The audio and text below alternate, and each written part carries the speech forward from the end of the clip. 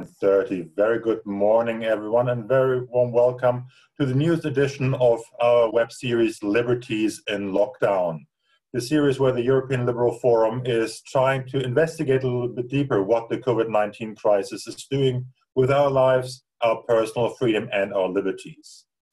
I'm Daniel Kadik, I'm the Executive Director of the European Liberal Forum, and I thank you very much for letting us in to your living rooms, your studies, but maybe even your offices after the lockdowns have been lifted a little bit in Brussels and beyond.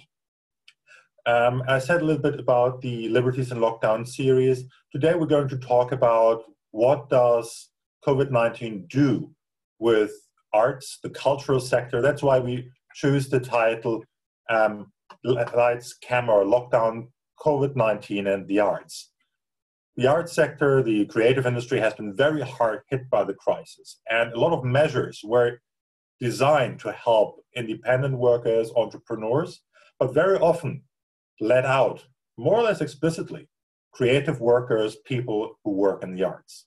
These are a couple of things that we will be talking about. We have a fantastic panel here today. Thank you so much for joining us here. And we also have a fantastic moderator today, Iris Meyer, who is not only our moderator today, but also a member of the board of directors of ELF and our treasurer.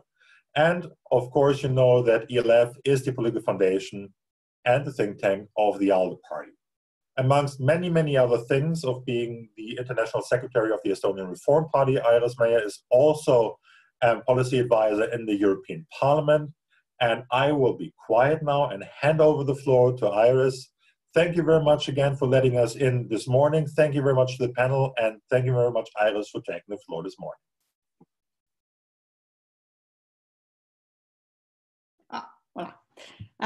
Thank you, Daniel, and thank you, everybody. 29 participants so far. I think that some more will join us. I hope so. I will start with a very brief explanation of the house rules of today's debate. First of all, please be aware that this online event will be recorded and it will be shared on social media channels and on our ELF website. Secondly, we will open the webinar Q&A section, and this we will use to organize votes if we ever get to that part, but also to accept your written questions.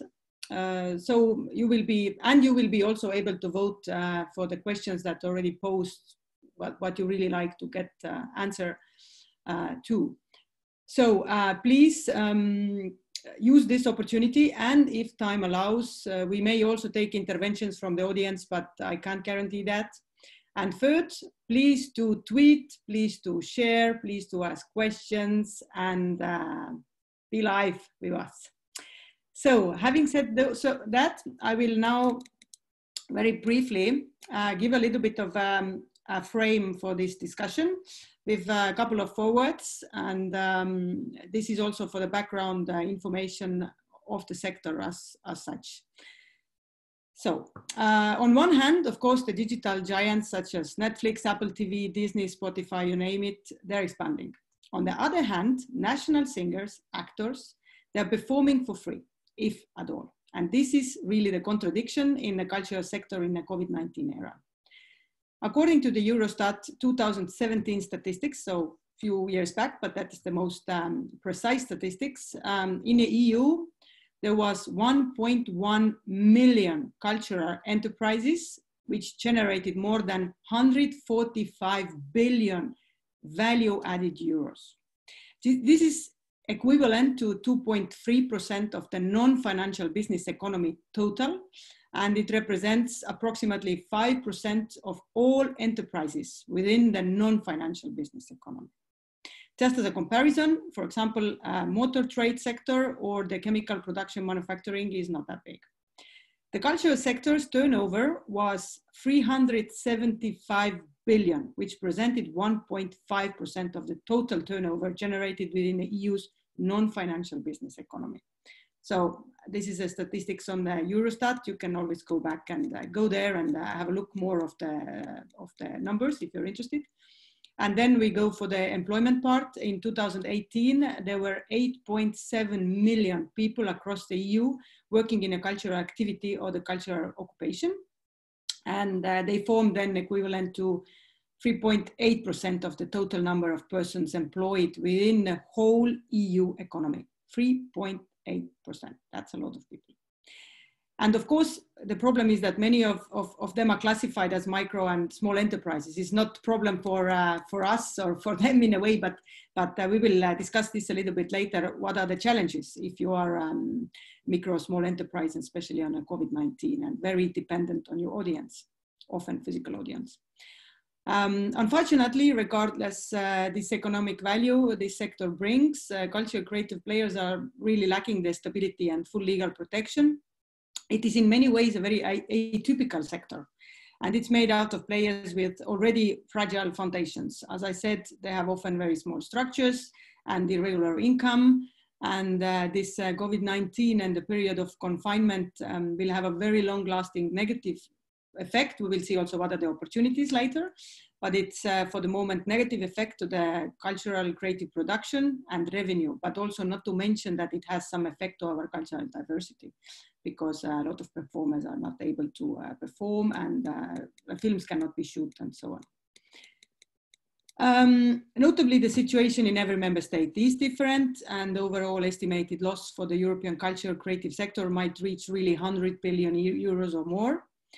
There is also a spillover effect to the other sectors, such as tourism and transport. And we know that tourism accounts about 10.3% of the European Union GDP, and 40% is associated with the culture. And moreover, we can say that 3 out of 4 Europeans choose the destination by taking into account the cultural offer available. Performances, cultural heritage sites, and so on. Often the cultural creative industry is considered as a little bit elitist. So we see in the European Parliament, sometimes we have to explain that even we like really good books and watch really good movies, we also do a real politics and really bring GDP. I mean, not me, but for example, Paulette, who is a performer herself. And it's considered a little bit elitist, but it's actually high time that the European Union starts taking and defining this sector as a strategic one for our economy and for our citizens. Because of course, there is an economic part in it, but of course, this is also culture is also a determining factor for our culture, European societies and values really. And this is, I stop here. I will now introduce our speakers, 3 speakers, who will then give their own introduction of the topic, and I hope that later we can discuss about several parts of my forewords, but also the speakers' contributions. So first of all, I would like to introduce you Irina Joveva, who is a member of the European Parliament in the Renew Europe group. She was elected as a member of the European Parliament 2019, and she is a vice coordinator of the Culture and Education Committee. And I mean, she has many other tasks, but that's the main task, I would say, for in the context of today. And she's a Slovenian, and she worked as a journalist for many years before becoming an MEP. Then we have Osa. Am I correct with your name? Your last name is, she's Icelandic, so I really apologize already before that maybe I'm not able to pronounce the name correctly. Richardsdottir? Yeah, more or less, okay.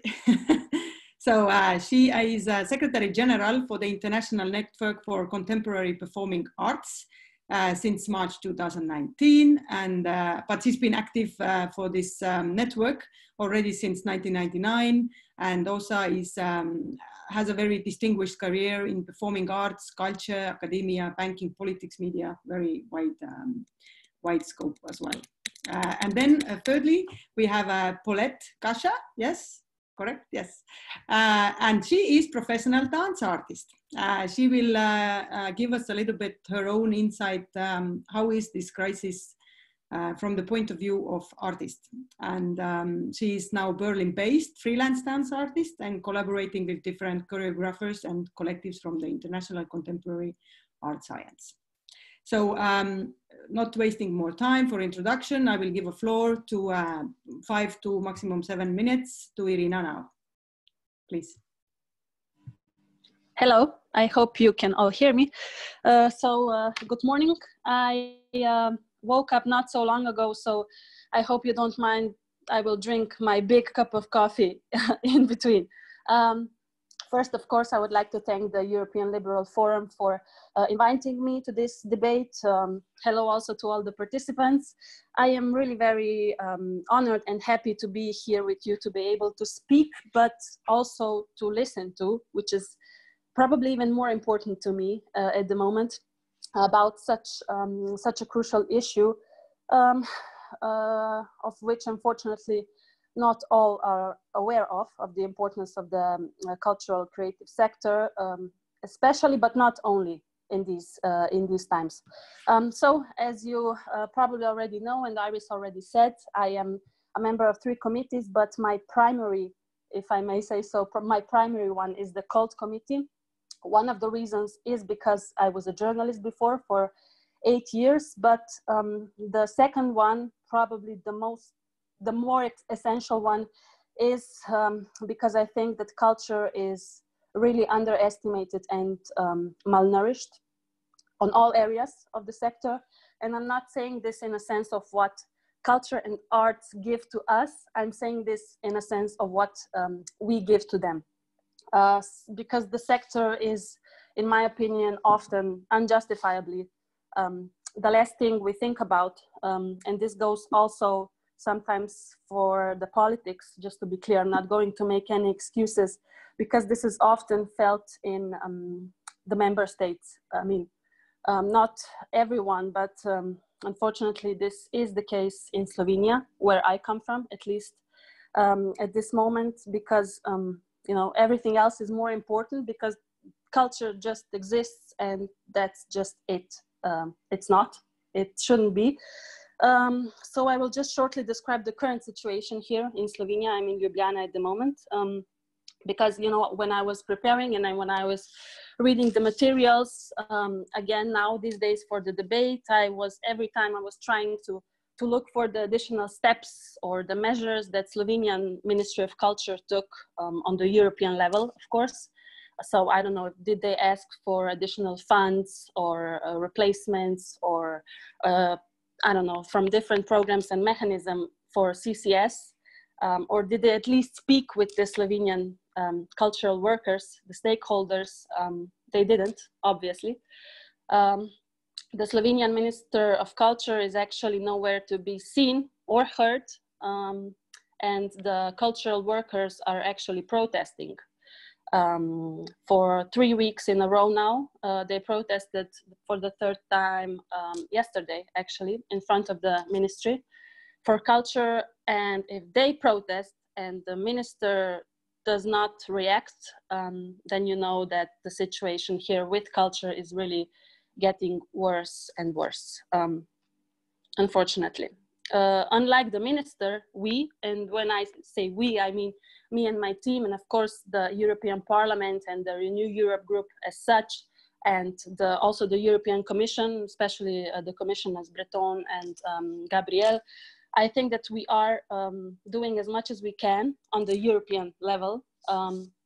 Only on the issue of the cultural sector, in between the pandemic, me and my colleagues wrote to the Commission quite a couple of times. I am a co-signer of 5 letters and 3 questions to the Commission, and also a co-signer, and I was actively involved in the petition.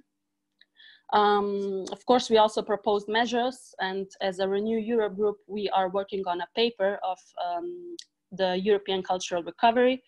So some of the things were already done and are still in the working phase, but it's only a start, because we all know that the cultural sector was among the first that started suffering and will probably be the last to get back on track, if I may say so. I will just firstly say what should not be done for the cultural sector. That's budget cuts. It's unacceptable for me. And also postponing of the problems is unacceptable. So what should be done? I don't usually make promises, even though I'm a politician, but in this case, I will make a promise that me and my colleagues who are also I have a lot of colleagues, MEPs from different groups that are really very engaged in this.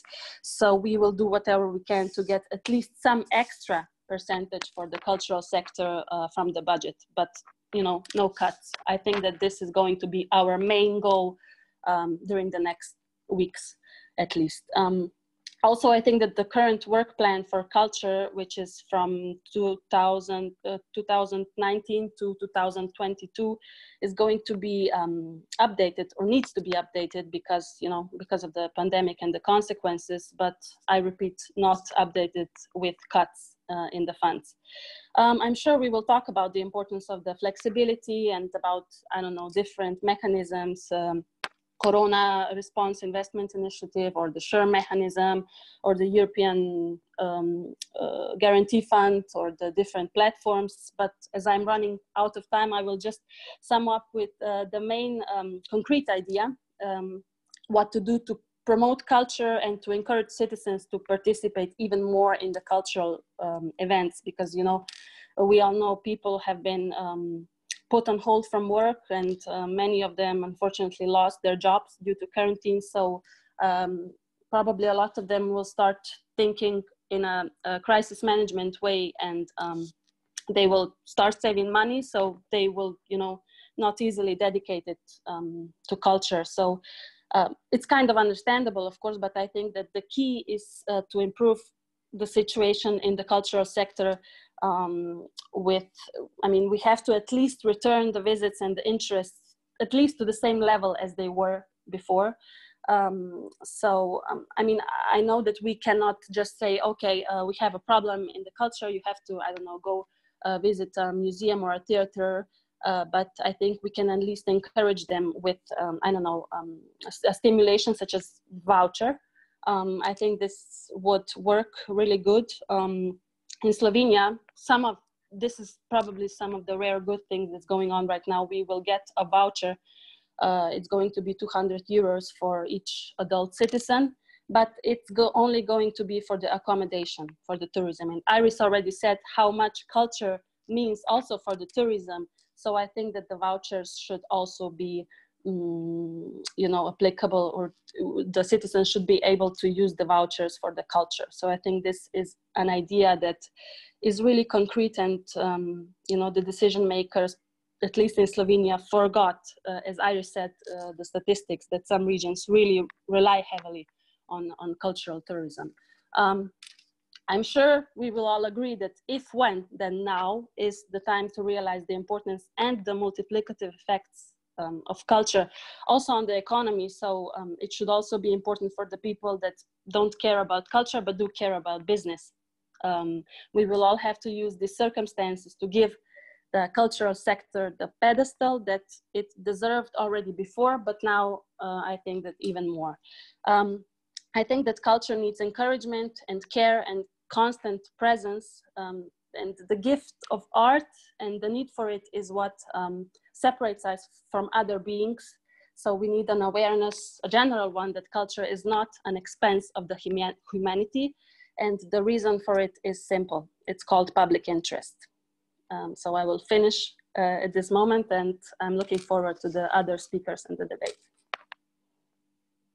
Thank you very much, Irina. It was very interesting. I actually wrote down at least 4 questions I would like to pose you, but I think the time is, we are quite tight, so I will keep these questions for later for the debate. And meanwhile, I will give a floor to Osa for the introductory comments, please. Osa. Thank you very much. And first of all, I wanted to say, Irina, that many of the things that you said, we are experiencing as well, and it resonates very well with what we are hearing and seeing. And I want to take the opportunity to thank the Culture Committee, you and your fellow members, for your important work.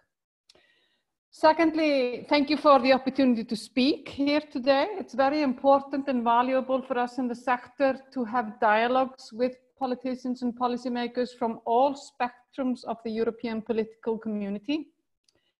I'm going to frame my short intervention within the performing arts sector, but it resonates with the rest of the sector, most of the things that I have to say. But as has been stated, the sector has suffered greatly during COVID time, not only huge economic losses, but also its most unique asset, which is the direct in the moment connection with audience and society. But at the same time, we in IETM, which is by far the largest performing arts network in Europe, we have been seeing and experiencing admirable resilience and resourcefulness by artists and organizations across the world, and a very tangible solidarity within the sector. We are, however, going to be seeing, and it's already happening, organizations going under. We are seeing large numbers of artists and cultural professionals being unemployed, some with and some without benefits. And we could see a severely weakened sector in the years to come, unless we roll up our sleeves and do something structured and systematic about it together. And I will suggest some routes regarding that in a minute. When it comes to employment, the European performing arts is the largest subsector in the culture and creative field. We have more than 1.2 million people working in theater, dance, circus, and other forms of artistic performance. And the sector is very composed of a flux of permanently hired people with a very, very strong presence of freelancers who come into institutions and work there, as well as create their own work. The performing arts provide more than one job in 6 in the whole CCS ecosystem. It is by nature a very labor-intensive sector, and 78% of the employees are creators and performers. IETM has been surveying and researching the sector intensively in COVID time. And through all this, we've discovered various dangerous trends, and here are a few. There is insufficient or no support for the independent art scene in some countries in Central and Eastern Europe. There is insufficient or no funding for research and innovation projects in the arts, which would be the most relevant and feasible in the current situation. We are seeing very dangerous trends that the pan-European and international dimension of culture is under particular threat today, with policies going national.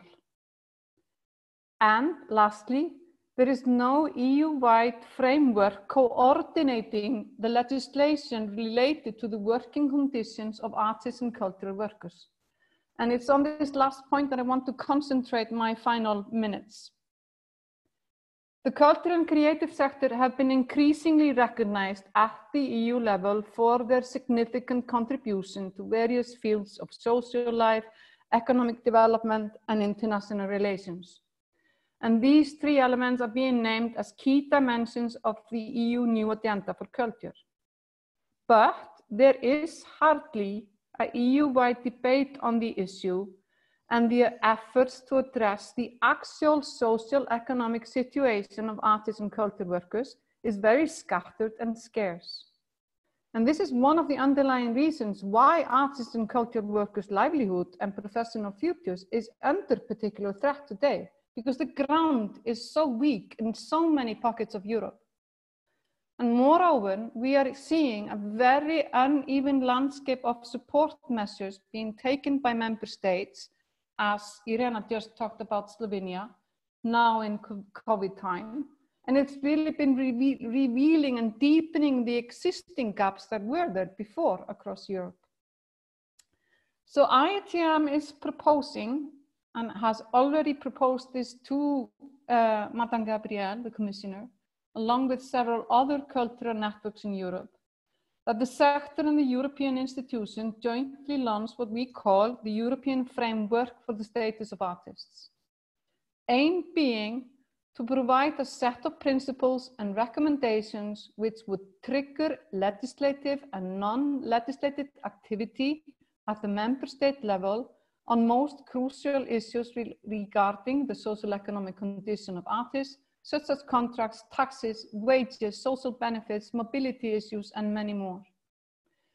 The European Pillar for Social Rights, which was started, I believe, in 2018, could serve as a starting point for a reflection on how to approach this important task.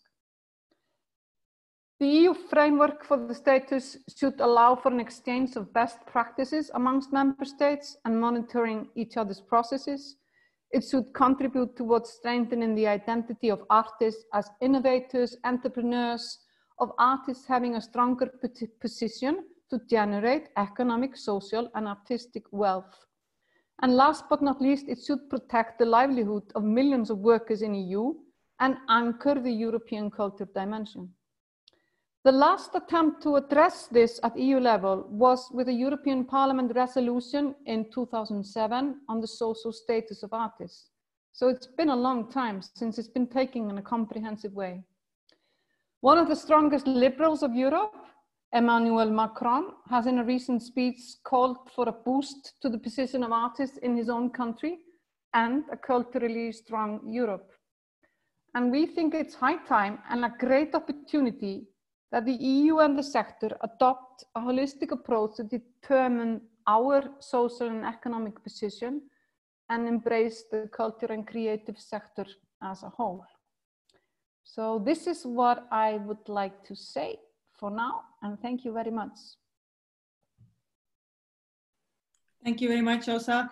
I marked down two of the keywords that hopefully we can discuss later more. It's research and development funding in arts and the European framework of status of artists. So we can actually speak a little bit more about this later during the debate. But now I would like to give a floor to Paulette.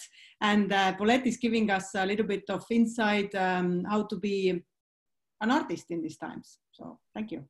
Yes, thank you. Thank you very much. First of all, thank you very much for the invitation for this talk. I really appreciate it.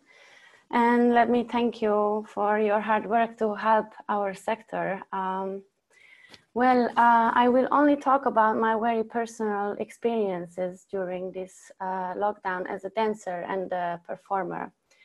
I can say that it has been a very interesting and challenging period, as mentally and physically as well.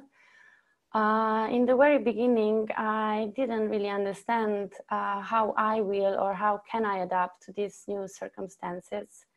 Actually, I was on my way to Hungary to work on a project when the travel ban was made. And, but I was still very naive and I thought the project will happen and we will be premiering in May.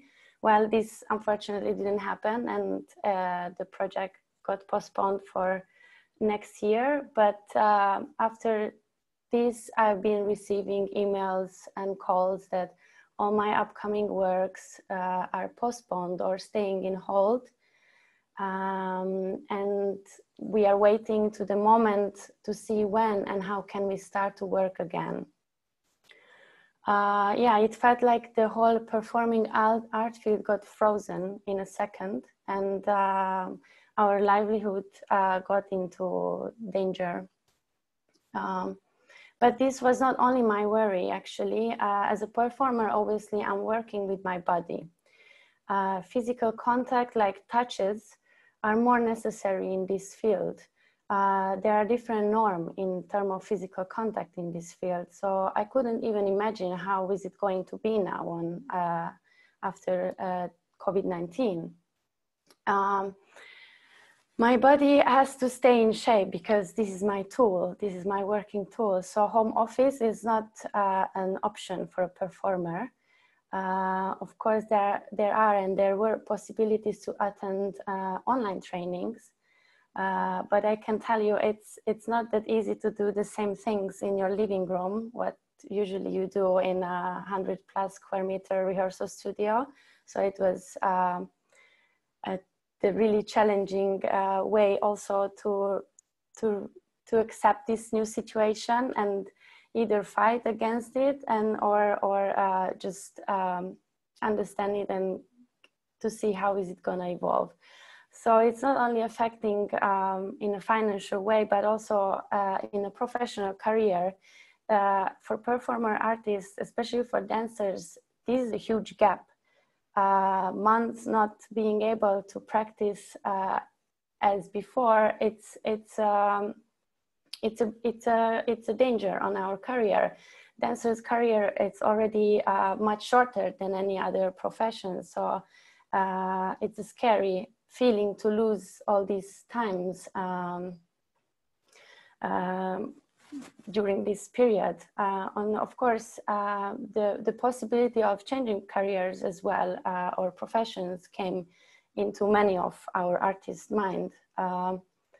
But still, I think, as personally, I can say that I'm really trying to make the best out of this time. And I try to use this period, not only worry about the future, but as well investing for my artistic approach.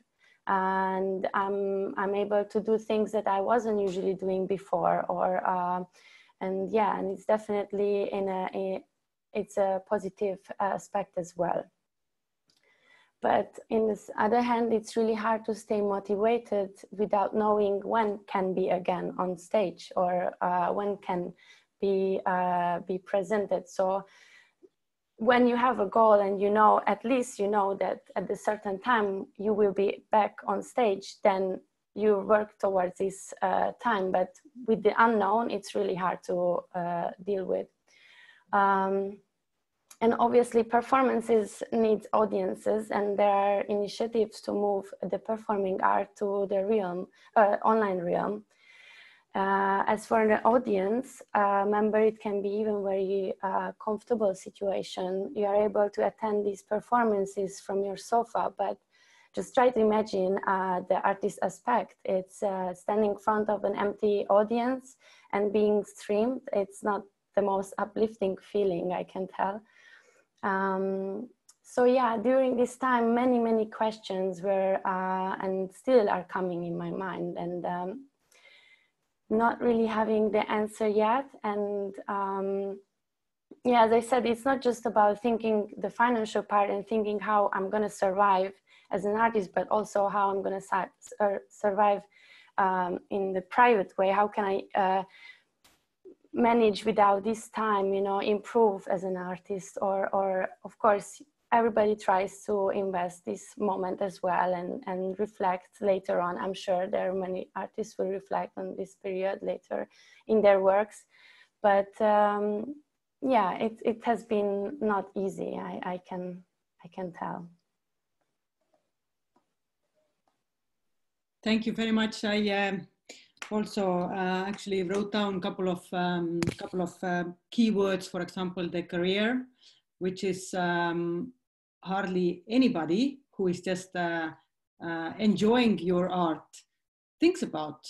Maybe we could understand that it's difficult to practice. And, you know, I have been jogging and doing heat training in my cellar, but it's not the same for you. I'm very aware. But of course, thinking about this career, this is, again, another eye-opener, because indeed, I mean, you already have a very limited time as a dancer, and you have to keep your body and mental and everything and very sharp all of this time. Well, I'm very happy for this very nice and maybe not constructive in a way yet, but kind of framing introductions. I just would like to do some warm-up questions also to allow a little bit our audience, virtual audience, to start asking questions. So the first warm-up question maybe for everybody would be that if you had to choose one or two or three adjectives that to describe this COVID-19 crisis for artists and the creative industry in general, what would this be? Shortly, what would be the adjective? Maybe Paulette, you can start.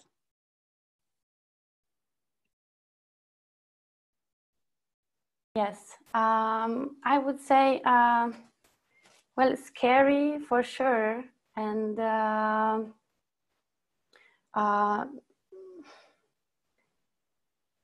unstable, like, and yeah, that's what I say. But in the same time, it was also, yeah, unknown or like not knowing what's going on. It's this curiosity as well, in a way.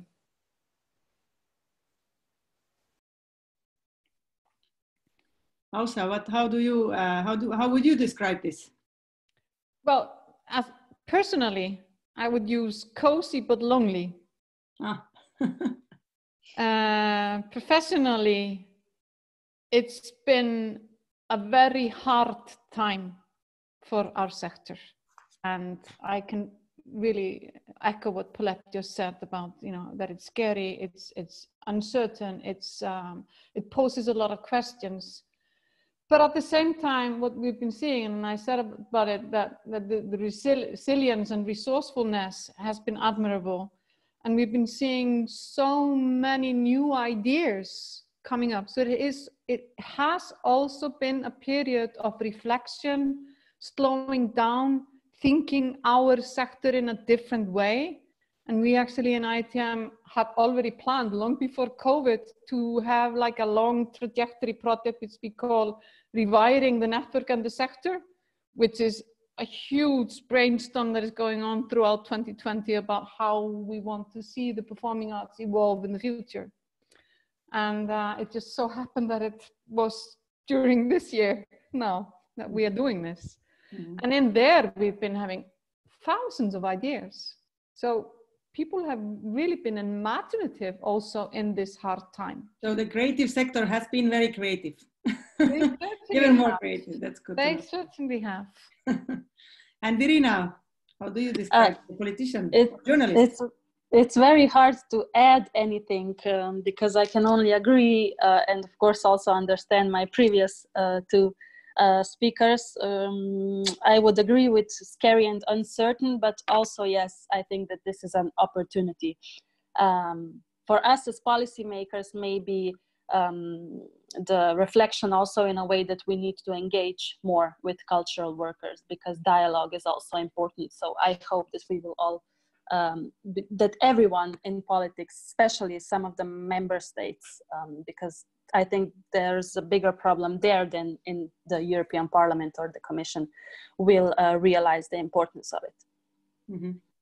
And this exactly brings me very smoothly actually to the next question, which is a little bit more than deeper in politics. So the MFF, of course, is currently debated in the council, and you briefly, Irina, also mentioned this.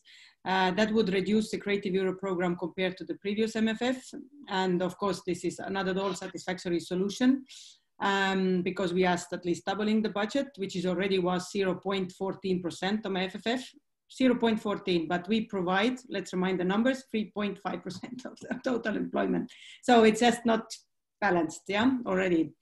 Now is the question, should the EU receive more powers and more money as well then in this area in order to create more uniform response for these sectors for future crises, or in general, let's say? What would be the added value for the greater EU role in a culture? Should we go there? Getting more power for the EU in a field of culture, then taking that also more money obviously needs to go, and what would be the added value? So maybe Irina and then Osa. I think that we should, or they should, the member states should at least think about the possibility, because as I already said, the problem mainly is within at least some of the member states. So I think that with wider power of the EU institutions would be helpful in this way. As Asa said, I agree that we need a framework, or at least that we would do some recommendations, at least. So I think that if I look from the Slovenian perspective, because I know that here is very bad, I'm saying, of course, that the EU should get more powers, but probably some of the member states where the situation is better wouldn't agree. So it depends, you know, from the situation where you are. But I mean, I still think that it would be better for the sector if the EU had more power for the culture. Osa? The immediate answer is yes, but it's not so easy, because greater, more expanding powers would probably mean changing of treaties. So therefore, we think what we call this framework, which I just introduced briefly, would be a really good, thoughtful, creative step towards talking about the conditions and the way we as Europeans would like to see our artistic community bloom and thrive. What are the conditions that we think are fair and equal? What is it that we would like to have as a base for our joint European creative culture and creative community? So I think this, whatever you call it, recommendations, framework, set of principles, development of ideas, of legislations, I think if we put our heads together, we could certainly start having more of a unified approach on European level towards the sector. We've been seeing in ITM, for example, that the support mechanism to culture and arts through the 37 billion EU Corona response investment initiatives, the first initiatives that was established.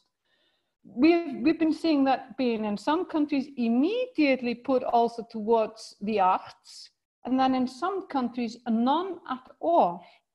So it shows us that when there is a joint European and now a global crisis, we need to have some mechanism that ensures that funding and opportunities are distributed fairly throughout the European employment sectors, not excluding some sectors which are, in our case, one of the most hardest hit. And as Irena said, the first one to be locked down and probably the last one to be open. Mm-hmm. So yeah, I think there's a lot of measures that we can take in this regard. Mm-hmm.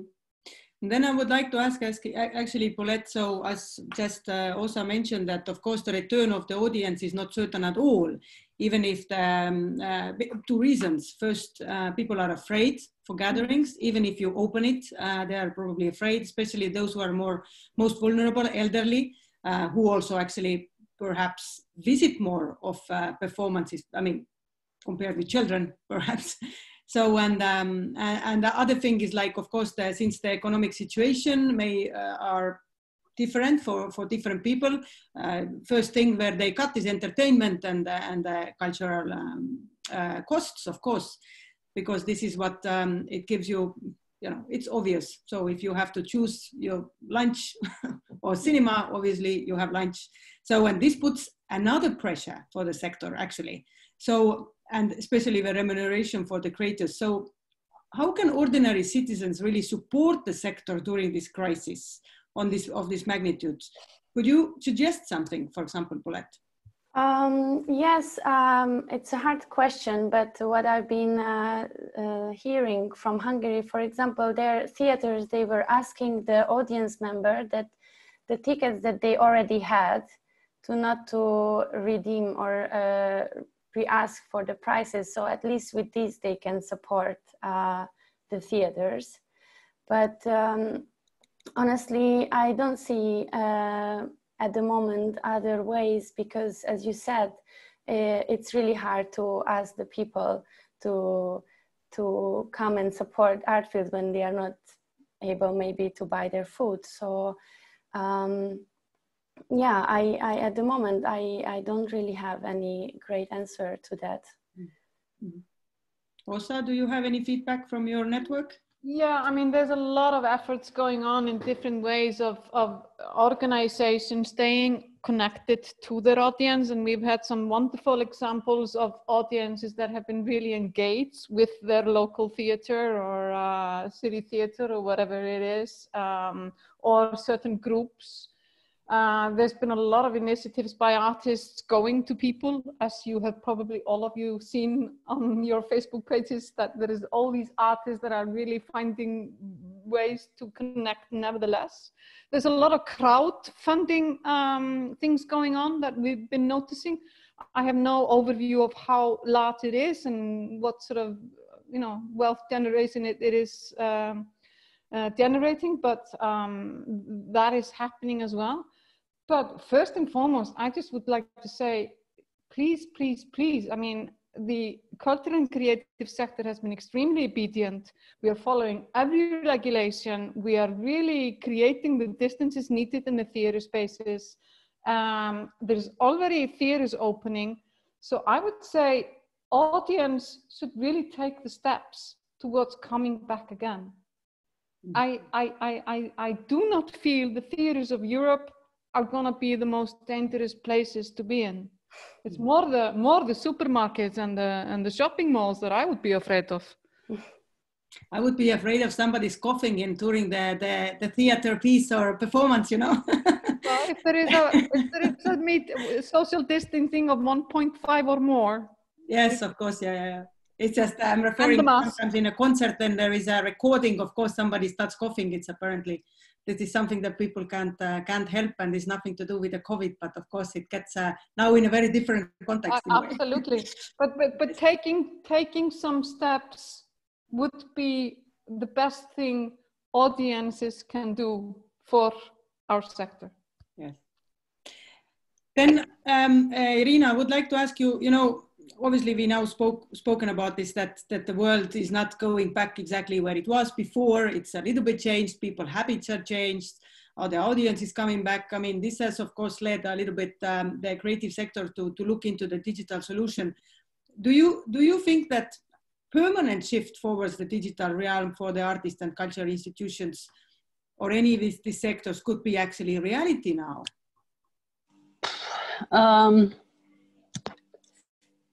No, I mean, not a permanent shift, because already Paulette told us where the problems are with it. I mean, I think that they should reach out more online. Probably a lot of the artists already learned now in between, you know, how to be creative also on an online way. But I think that in the end of the day, it shouldn't happen like that, because as already said, I mean, the measures in the social distancing is possible in theaters or on concerts or wherever. So this should be the first initiative step to do it. So I mean, online, yes, for some of the artists and some of the sector, some of the cultural workers, but not for everyone. I mean, it's not possible. So now in these times, yes, but later on, I think that we should think in another way. Rosa, what do you think? Is there a possibility actually, at least partly? I just put in the chat box a link to a report, the research report that ITM published a few weeks ago based on a survey that we did with the membership regarding the digitalization of the performing arts. And so it's accessible in the chat box for anybody that wants to take a closer look. But the overarching outcome of that is that our sector has been very resilient of turning into online virtual digitalization during this time and using it. And there have been loads of festivals and different events that have been held online, but people are seeing it as a temporary measure during this time.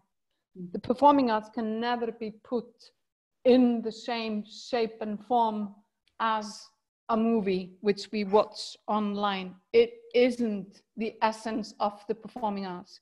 However, artists have been, and they will increasingly do so, and possibly there might be more artists that have now knowledge of the possibility of digital tools, but the performing arts have been using digital tools now for decades. So it is one medium to use, but it should be the artist's choice what medium they want to use. Mm-hmm. And Paulette, I mean, obviously you had your personal story here, and we understand that you definitely need an applause, and you perform really physically to physical people who are looking at you at this moment. And at the same time, you don't know when is your next performance is going to take place. So what do you think about this? Yes, it's really, I really agree with Osa's opinion. And yes, we need this human connection when we are performing. That's basically what makes more interesting and performing art itself the thing for us to have this interaction with the audience. And with online, turning to the online platform, it's not gonna give me back this same feeling, and it cannot be completely shifted. But in the same time, yes, it gives an opportunity to, until I will be able to again to perform in real audience. Until then, I can use these online platforms, but it's never gonna replace it, in my opinion, or in my experiences. Mm-hmm. Now I see I have 3 questions in a QA session, and since the time is running out, I quickly ask for the first one, and then I would like to know from the first the politician point of view, and then from the sector point of view. There is Philip is asking what kind of support we should consider to be most effective to support artists, a temporary basic income of a certain amount, and question mark. Do you think that that could be a solution, or would that be an easy way out and create somehow the new way, in a way, of financing artists? I think that that's one of the suggestions that also a lot of people from the sector suggested in Slovenia also, and in some of the countries, the member states, it will happen. So I wouldn't see it as an easy way out, because it would be temporary, because, you know, we all have to have in mind the difficulties that the cultural workers face with, and also keep in mind the fact that, you know, they are not like getting rich with their work. Not, I mean, most of them not. So they are just, you know, trying to live with it and to do what they love. So probably an income like that, a temporary one, could be a solution. But it's a political decision at the end of the time. So it would be very hard on a European level. Impossible, but from the member states, it depends on them. So, but some of them will probably do that, yeah, or already done. How do you see this? You're asking me? Yeah. Yes. I think it is certainly one of the ways to go and things to debate. I'm just posting now what we published. One of the first things that we did a national plea to governments, where we listed 10 different ideas of measures that governments to take, one of them being universal basic income.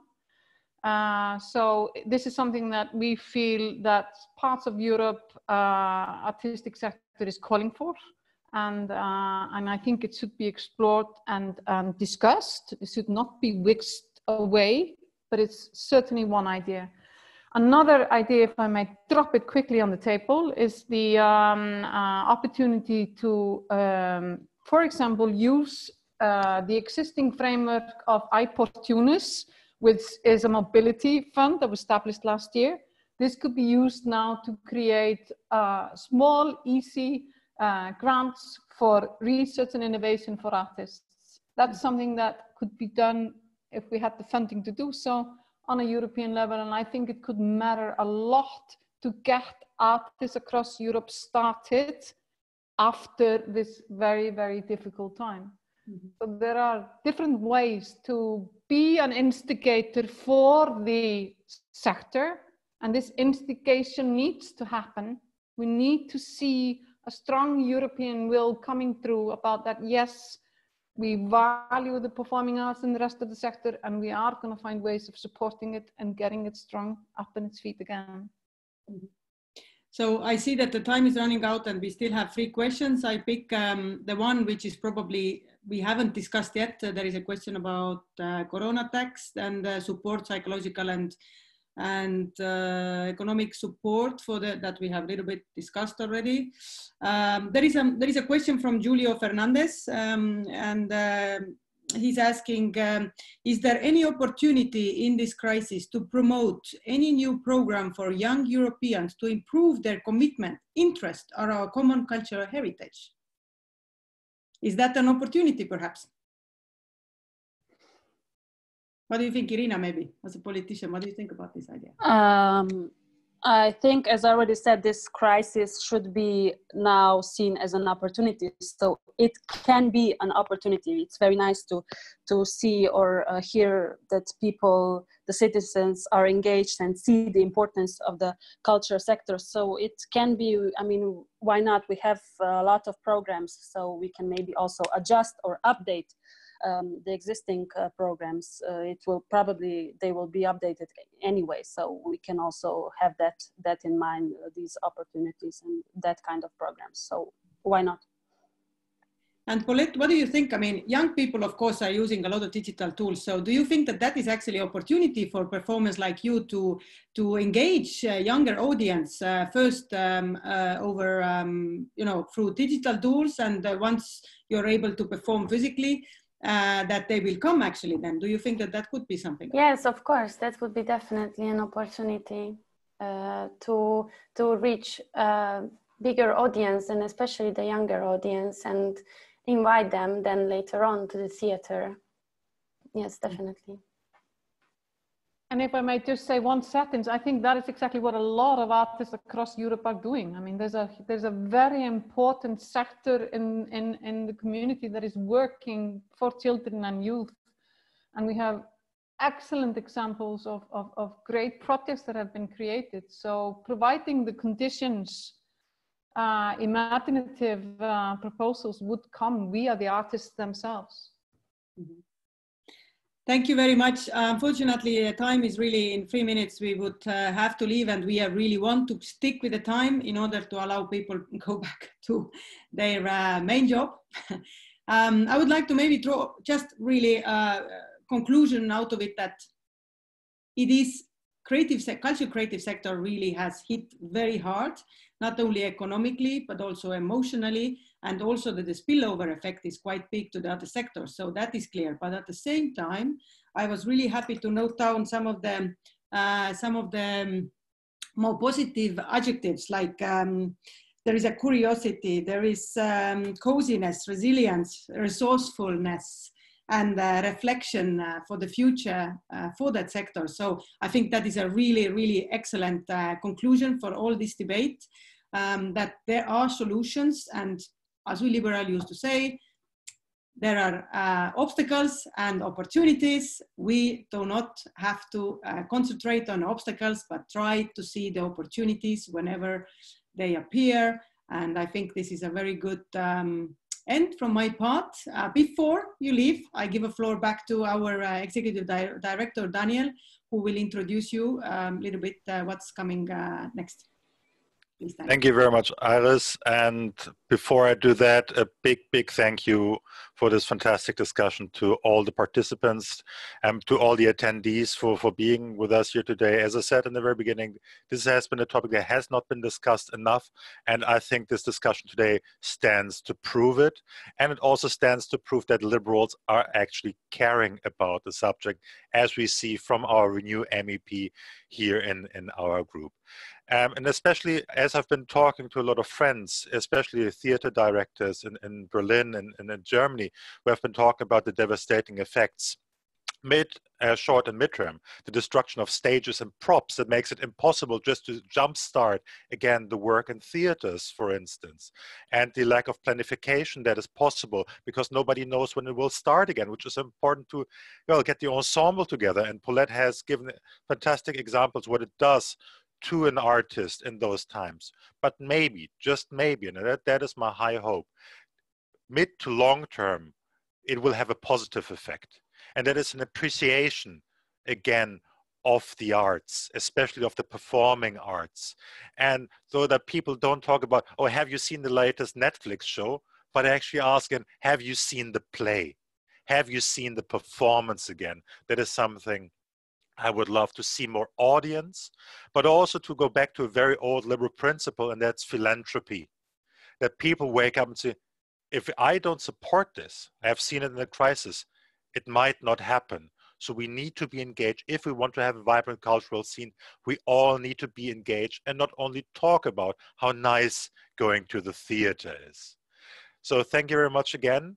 As Iris has mentioned, next week we will have one more and the last episode of Liberties in Lockdown in cooperation with a committee, or with a Renew group in the committee of the region. Very important to point that out. And we will do a bit of a wrap-up session to see what we have learned from the COVID-19 crisis, especially also on local level with the implementation of the lockdown mechanism, the effect on the local level, and also what happens with social distancing in the future. I also want to inform you, need to inform you, and would like to invite you for the 25th of June, where we'll have our first online conference, a day-long conference with different sessions with all our 46 members. It's called Idea Accelerator. We are invited to share your ideas, promote your ideas, discuss with us. This is not a conference where you just listen. This is a conference where we want your opinion on different ideas, to share your ideas. And this is, and that's my last word, a general principle of the European Liberal Forum. We are not here to tell you things.